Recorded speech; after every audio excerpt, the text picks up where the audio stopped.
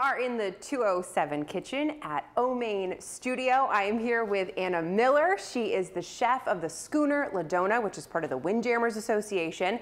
Today we're going to be making lobster jalapeno popovers, which sound so good. All right, how do we make these? All right, so first of all, I just take some cream cheese, throw that in my bowl.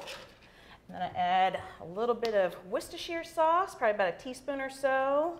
And you need a whole package of cream cheese. Well, one whole package of cream cheese, okay. Yes. About a half a cup of cheddar cheese mixed in there. Oof.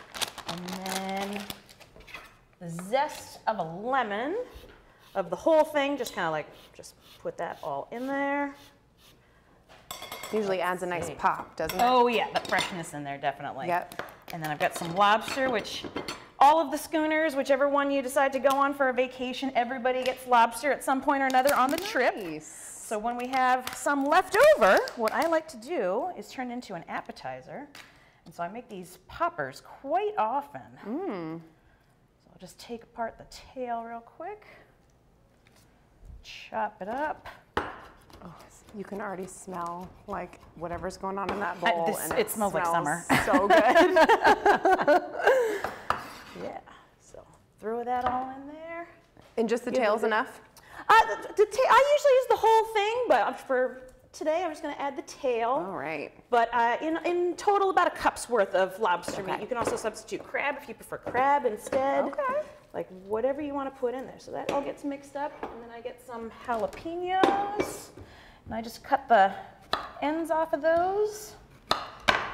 Get those out of the way. Cut them in half. And of course, avoid touching your eyes. Yes. When you've got these. And with a spoon, just scoop out the ribs and the seeds. You could leave that in there if you want it to be extra hot. Okay. Which I kind of like to do, but you need a little bit of a well to put your filling in there. Okay. Yeah, because it's the seeds, right, that make it spicy. And the ribs, too. Like, it's a combination of both of those in there. So then, what I do is just kind of put it in there a little bit. Oh, yeah. Mound it up. Divide that between all of your jalapenos. Look at all that lobster meat in there. You can see it. It looks really good. Yeah. So it just goes right in there. Are these a fan favorite, would you say? Oh my gosh, yes. Yeah. It's like you can't make enough of these. And this is usually just an appetizer. And it's like, all right, dinner's coming here, folks. Yeah. And then you put it in a 350-degree oven for about, let me think, 20-ish minutes. Until it gets nice and golden on top and everything gets warmed up. The peppers cook a little bit. Some cheese, some extra Parmesan cheese on top for some color. And then that'll go in the oven. Nice. We'll get that out of the way. So then those disappear for a little while and they come back looking like that. And then we can throw some parsley on top for a garnish. Oops.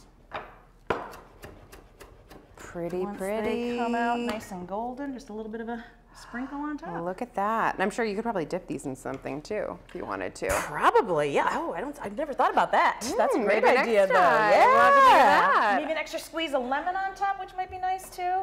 You can do that for some extra pop of flavor. Just like that. Looking good. All right, and of course, as always, we will have the recipe, instructions, ingredients, all of that right on the 207 section of our website.